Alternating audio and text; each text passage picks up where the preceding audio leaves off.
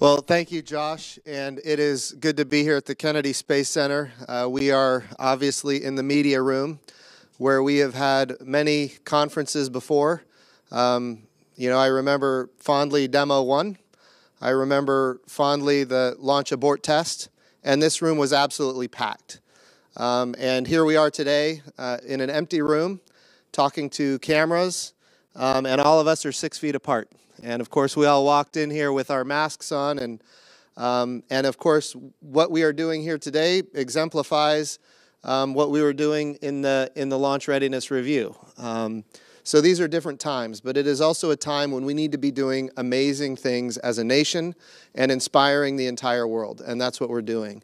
The flight readiness review is complete. We have another milestone under our belts. It was a good review, great discussion.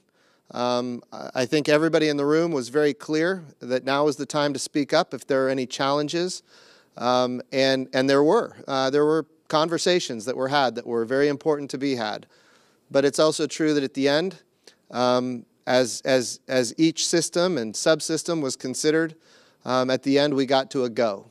So we are now preparing for a launch in 5 short days. So I want to say it's good to be here at the Kennedy Space Center.